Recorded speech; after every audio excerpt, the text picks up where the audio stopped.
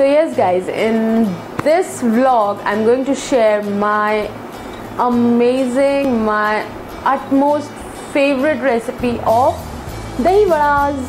I love Dahi Vadas, seriously guys. I can eat Dahi Vada like in the morning, in the afternoon, in the evening, at night.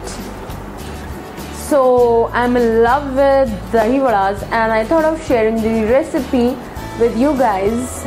So yes, this is my favorite recipe of Dahi Vadas. So let's get started.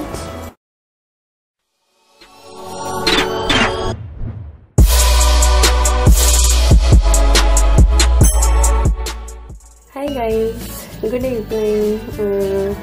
So आज Holi ewe है and मैंने सोचा कि कुछ दही वड़े ready किए जाएं। दही वड़े यूजुअली स्वीट भी होते हैं एंड सॉल्टी भी होते हैं। मुझे स्वीट एंड सॉल्टी का मिक्स बहुत अच्छा लगता है। सो आज मैंने सोचा कि वैसा ही स्वीट एंड सॉल्टी मिक्स दही वड़ाज रेडी किए जाएं। तो ये जो है ये धुली उड़द का पेस्ट है। मैंने इसे 1 आवर के लिए भिगो के रख लिया था, ग्रेन्स को, धुली उड़द की ग्रेन्स को, एंड उन्हें मैंने जो है एक सेमी कोर्स फॉर्म में ग्राइंड कर लिया है। एज यू कैन सी इसमें ग्रेन्स है थोड़े। ये ग्रेन्स मैं इसलिए रखती हूँ, मैं फाइन ग्राइंड इसलिए नहीं करती क्योंकि ये जो है ग्रेन्स जब फ्राई हो जाते हैं तो एक बहुत अच्छा क्रंच आता है वड़ास में। सो आइए आगे चलते हैं और चेक कर लेते हैं कि हमें इसके लिए और क्या क्या चीज़ों की ज़रूरत होगी। तो ये वो चीज़ें हैं जो हमें अपने वड़ास में छोड़नी है। The first thing we are having is अदरक एंड ग्रीन चिलीज़। उसको मैंने ग्राइंड कर लिया है, बहुत ही फाइन ग्राइंड है वो। एक्चुअली मैंने क्रश किया है, उसे ग्राइंड नहीं किया है। So as you can see इसका हल्का हल्का क्रंच आएगा, बहुत ज़्यादा नहीं आएगा क्रंच। सो ये बहुत ही अमेजिंग फ्लेवर अपना छोड़ते हैं वड़ास में। Second thing we are having रेजन्स। आप कोई भी रेजन्स यूज़ कर सकते हैं। ये मेरे पास इस साइज़ के रेजन्स हैं तो मैंने ये रेजन्स लिए हैं। Third thing we are having is cilantro. इसे मैंने वॉश करके फाइन चॉप कर लिया है, ये भी जाएगा हमारे वड़ा में। फोर्थ थिंग जो है वो सॉल्ट है। सॉल्ट आप अपने हिसाब से ऐड कर सकते हैं। और फिफ्थ थिंग जो है वो हींग है। हींग बहुत ज़रूरी है क्योंकि ये उड़द के वड़े हैं तो हींग उसमें ज़रूर ऐड किया जाता है। सो ये इंग्रेडिएंट्स थे। आइए अब हमें उसे मिक्स करना है for making our vadas. So first thing जो हम ऐड करेंगे वो है हमारी हींग। ये गई हमारी हींग इसमें। सेकेंड हम इसमें अपने रेजिन्स ऐड करेंगे। आप अपने हिसाब से रेजिन्स इसमें छोड़ सकते हैं। मैंने इन्हें सोक नहीं किया क्योंकि मुझे ये ऐसे ही अच्छे लगते हैं। इफ़ यू वांट आप रेजिन्स को for half an hour soak कर सकते हैं तो ये बहुत ही जो है सॉफ्ट हो जाएंगे। सो मैं आधे रेजिन्स इसमें छोड़ दूंगी। अब हम इसमें अपना ग्रीन चिली एंड जिंजर का वो जो क्रश वाला हिस्सा था वो हम छोड़ेंगे। ये एक रह गया था इतना बड़ा सा अदरक, तो मैं उसे हटा दे रही हूँ। So let's add some of these.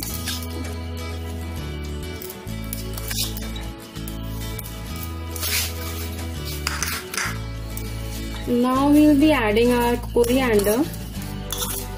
ये पूरा इसमें ऐड हो जाएगा।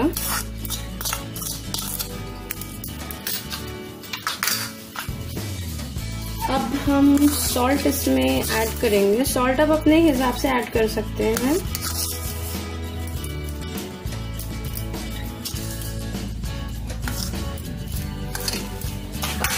इससे हम एक फर्स्ट राउंड में अच्छे से मिक्स कर लेंगे। और अगर हमें फील हो कि ये बहुत ज़्यादा थिक हो रहा है तो फिर हम इसमें थोड़ा सा वाटर ऐड कर देंगे। वाटर बहुत ज़्यादा ऐड नहीं करना है, अदरवाइज ये वड़ा फॉर्म नहीं होंगे। ये आप जब ऑयल में इसे ड्रॉप करेंगे तो ये पूरा जो है फैल जाएगा ऑयल में और वड़ा फॉर्म नहीं होगा। सो हमारा ये मिक्स एकदम रेडी है फ्राई करने के लिए। सो यहाँ पे मैंने अपने वड़ास को फ्राई करने के लिए एक कढ़ाई में सोयाबीन ऑयल यूज किया है। कढ़ाई को पूरा ऑयल से फिल नहीं करना है, हाफ से कम रखना है कि मतलब अगर आप उसमें वड़ास ड्रॉप करेंगे तो वो जो है ऊपर आपके ऊपर उछल के आ सकता है ऑयल, गरम ऑयल। तो इसे अवॉइड करने के लिए हम जो है कढ़ाई में हाफ से थोड़ा सा कम ऑयल रखेंगे। ऑयल बहुत ज्यादा गरम नहीं होना चाहिए, मीडियम होना चाहिए। सो अब हम शुरू करते हैं अपने वड़ास को फ्राई करना। वड़ास को फ्राई करने के लिए हम स्पून को जो है साइड से थोड़ा सा उठाएंगे बैटर। जैसे कि आपने देखा मेरा स्पून एकदम साफ है, वो इसलिए क्योंकि हमने इसे वाटर में रखा था। तो ऐसे ही हम छोड़ते जाएंगे वड़ास और आंच को धीमे ही रखेंगे। इनका एक बहुत अच्छा सा गोल्ड ब्राउन कलर आना चाहिए, सुंदर सा। फिर हम इन्हें ड्रेन आउट कर लेंगे। अब मैं इन्हें फ्राई कर लेती हूँ, फिर मैं आपसे मिलती हूँ। सो मेरे बड़े उधर फ्राई हो रहे हैं एंड यहाँ पे आई एम हैविंग कर्ड। ये सिंपल कर्ड है, इसमें कोई फ्लेवरिंग नहीं है, नॉर्मल फ्रेश कर्ड है। इसमें मैं शुगर ऐड करूंगी। शुगर आप अपने हिसाब से छोड़ सकते हैं। मैं इसमें 4 स्पून ऑफ शुगर ऐड कर रही हूँ और इसे फिर मैं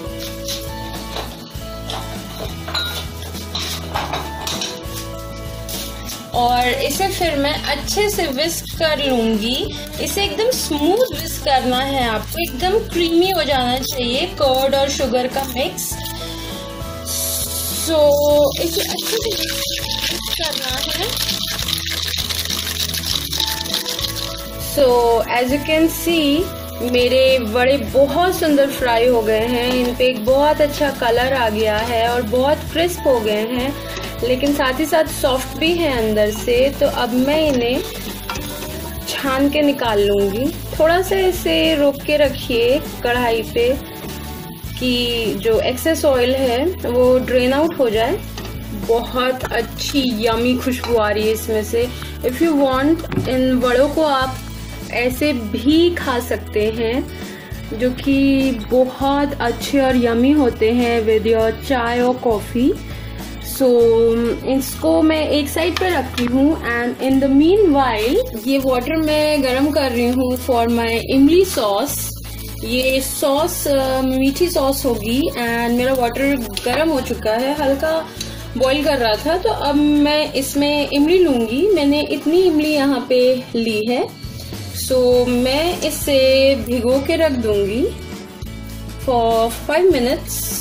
उससे ये सॉफ्ट हो जाएगी और फिर मैं इसको मैश करके इसका जूस अलग कर लूंगी और फिर इसके साथ शुगर को विस्क करके मेरी सॉस रेडी, जो कि हम गार्निश में यूज करेंगे। गाइस ये वो इमली की सॉस है जिसे मैंने रेडी किया है और इसे रेडी करना बहुत इजी है। उस इमली को, जैसे कि मैंने आपसे कहा था कि मैंने उसे भिगो के रखा है और फिर जब वो थोड़ा भीग गया फिर मैंने उसका सारा जूस अलग कर लिया, स्ट्रेन आउट कर लिया एक स्ट्रेनर से। और फिर उस इमली के रस में मैंने थोड़ा सा शुगर ऐड करके अच्छे से उसे थोड़ा बॉईल कर लिया एंड थोड़ा सा मैंने उसमें सॉल्ट छोड़ दिया। सॉल्ट बहुत ही कम जाएगा, सिर्फ फ्लेवर को एनहांस करने के लिए। सो ये मेरा सॉस रेडी है और अब हम करेंगे अपने वड़ास की प्लेटिंग। सो हम अपने वड़ास को इस पे प्लेट करेंगे। आप जैसे चाहे वैसे कर सकते हैं प्लेट। तो चलिए हम वड़ास को प्लेट करेंगे। फिर ये जो हमारा कर्ड था जिसे हमने रेडी करके रखा था उसे हम इस पे पोर कर देंगे। एक जनरस अमाउंट में पोर करना है, कंजूसी नहीं होनी चाहिए बिल्कुल। अच्छे से कोट हो जाने चाहिए आपके सारे वड़ास कर्ड के साथ। उसके बाद फिर हम इस पे ये जो हमारी इमली की सॉस थी इसे थोड़ा सा ड्रिजल कर देंगे।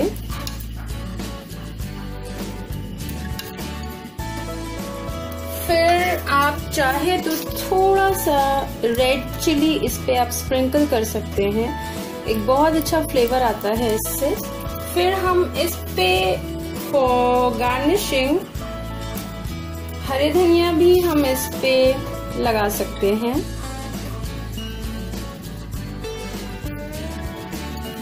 सो गाइज, ये हमारा वड़ा रेडी है इन योगर्ट सॉस।